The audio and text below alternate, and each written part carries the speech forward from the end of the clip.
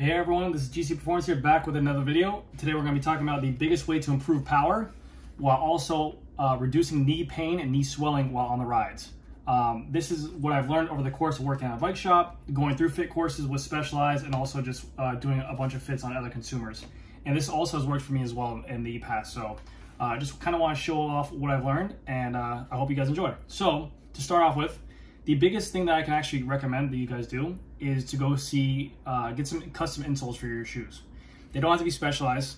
They can be custom orthotics through a foot doctor, through other brands, whoever you want to use, it doesn't matter. But the biggest thing I can really say is that what happens is when you're putting on power and you're pressing, what can happen is if you have a high arch, or even a moderate arch, or even any kind of arch, what will happen is that your foot will actually collapse in on itself. And so what it's doing when you're doing that, your foot will kind of roll and sacrifice that power. So in essence, you're not putting down power directly down here and it's not taking off forward. You're putting down power, your foot's then collapsing, going inwards, and then causing the power to kind of disperse that way and not take off directly straight. And in terms, what you'll get out of that is that you actually get a couple bit of a valgus knee or a knock knee. And I'll show you later on in Paint Document if you guys want to know.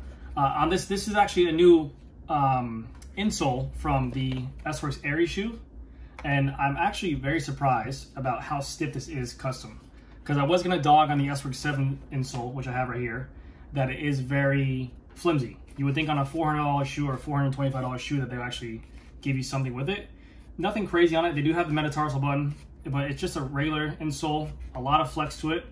And the reason for that is because everyone is different. They have different insoles you can put on there, like a mild, a moderate, or a high arch, and they recommend doing that. But this was always my biggest upgrade that I've done. And I have really high arches, so whenever I do pedal, my knees will kind of go in towards the top tube. So you go like kind of this direction, boom, boom. And you're kind of dispersing a lot of power instead of going straight down and getting support. So if you do have arch support, which you can see this is very flimsy, you don't have any here, on these Aries are actually a lot more stiff. So I think they're trying to reduce that on these shoes because they're like a sprinter shoe, but they have a little bit more stability to them. And so if you have arch support, when you push on power, there'll be something holding that arch up and allowing that. Also with Specialized shoes, they do have what's called a varus wedge inside here. So when you look at it, the shoe inside of the carbon shoe, it's nothing you can really take out. It's embedded into it. So instead of your foot being a flat foot, when you put your shoe on, it's just gonna be completely flat. What's gonna happen is it's going to be a little bit cantered outwards, and it'll be more of a natural lie of the foot, because they say that when you're hanging your foot, your pinky toe, if this makes more sense like this, your pinky toe kind of hangs down lower and your big toe kind of hangs up higher. So they already want to accommodate to that and make it more of a natural ride. So if your foot kind of accommodates that or more naturally, what would happen is that if you have a flat foot, you'd already kind of be cantered in. So, but if you're one of the individuals who has a big toe in, then they also give you wedges that you can kind of counteract and make the shoe zero again. But the varus wedge inside the shoe does help out. I feel that you kind of get that accommodation to it.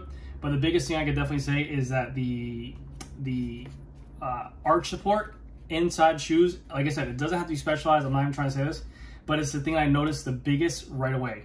And I'll kind of pull it up. This is what it looks like. So on Specialized.com, they have their custom footbeds like this. They have a blue, a green, and a red. Let's see if I can do it like this. Boom. I'm sorry for my non-editing self, but they have a blue. They're only 35 bucks. You can go to a store. They usually have inside the store some kind of tool to be able to map out if you have high arches or not. But I definitely recommend going check out, because it was one of the biggest eye openers out of all my 3 courses that I did with Specialized, retool included, that helped me out the most. So they have blue for moderate arches, they have green for high arches, which is what I use, and they have red for flat foot. So even if you have a flat foot, they do have some kind of help with that. And what this is more plastic right here, and it's gonna actually accommodate that foot and give you more support there. Same with here, this is just gonna be a lot higher arch. I will say that the first time putting these in my shoe and I stood up on them, it felt like there's like almost like a rock or something stuck inside the shoe, and it felt uncomfortable standing up. But that's not the case, because when riding, you don't have that pressure on there. So it's not gonna be as bad while riding. It's definitely something to get used to at first, but I'm telling you, it makes the biggest difference. And what I can mean is, let's do this. Let's go ahead and pop on paint. right quick. I'll kind of give you guys a visualization. So here we have a, that's not good. Okay, we'll do this. Here we have a bike and crank. I'm channeling my inner Habini. I'm doing this through a camera, so it's kind of hard. Crank. So when you're pedaling up and down, you know, like this. Boom, boom, boom, boom, boom, boom, boom, boom, boom, boom, boom, boom. What happens is, if you don't have any arch support and your arch is collapsing in on itself, what would happen is the power kind of go boom and in, oh, oops, in, out, in, out, in, out. Not so heavy like that, but you get the gist. Very slightly, and you'll always notice this during a fit, or maybe you're riding behind someone, but you'll always kind of see their knees cantering in or bowing in towards the top tube. You might think this is normal, but this can be corrected, and you are losing some power. So when you're pedaling, you want that hip to line up with the knee to the ankle as much as you can, and you want that knee to be driven right over that metatarsal, you know, like the ball of your foot. So the idea behind it is that you want to be lined up as much as you can. If you don't have any arch support, your foot is going to roll in towards the bike, and then your pedal stroke or angle will go in, out, in, out. So that's the biggest thing I can actually recommend doing. It helped me out a lot. I do have very high arches, and I was blown away by it when it first happened. So definitely would recommend getting into something like that. I think that they did a great job with these. And like I said, I'm not trying to just only recommend Specialized or whatever. I do sell Specialized, yes.